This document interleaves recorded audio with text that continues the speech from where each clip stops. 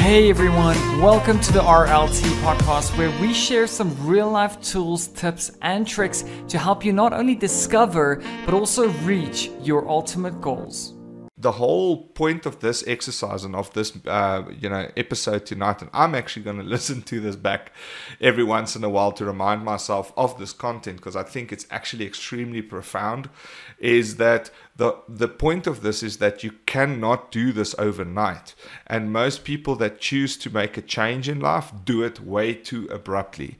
So we're actually coming out of that from 2020 now. A lot of people had to learn how to adapt. I mean, I found it particularly tough as well. I was just completely out of my comfort zone.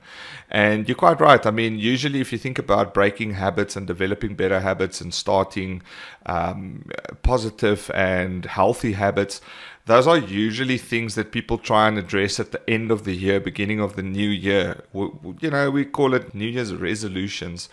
And they usually don't last. It's almost like you bite off more than you can chew coming into the year.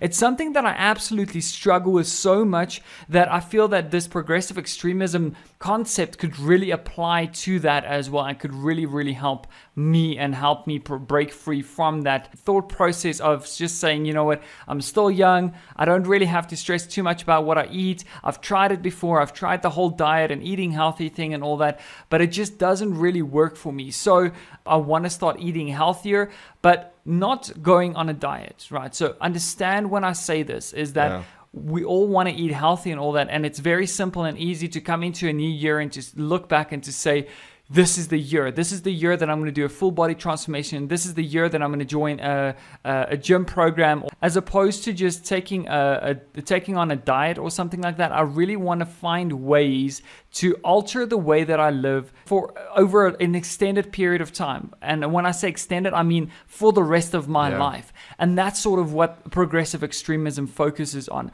So it's not saying this year is your year. It's working out a lifetime goal for yourself and saying that I want to start today and I want to sort of force new habits in my life that will get me to that goal, in the next 5 years, in the next 10 years, but that will also be sustainable over the next 20 years or 30 years when it comes to, and that's just diet and eating healthy. But you can apply that, as you mentioned, to exercise. Yeah. You can apply that to a lot of the bad habits that you have in your life as well. There's an overwhelming amount of research that shows that diets don't work. And I'm really sorry if there's people listening to this that develop diets. Please stop lying to the people.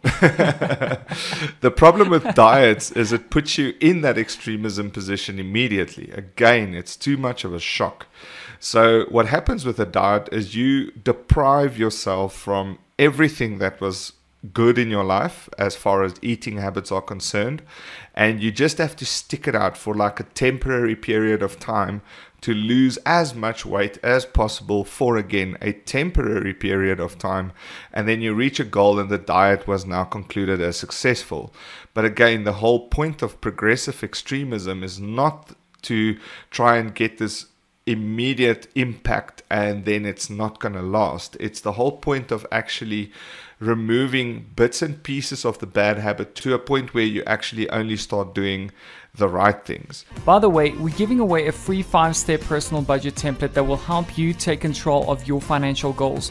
So just head over to rltstudios.com, sign up for our newsletter, and we will get that right over to you. So head over to rltstudios.com and we will see you in the next episode. Until then, cheers.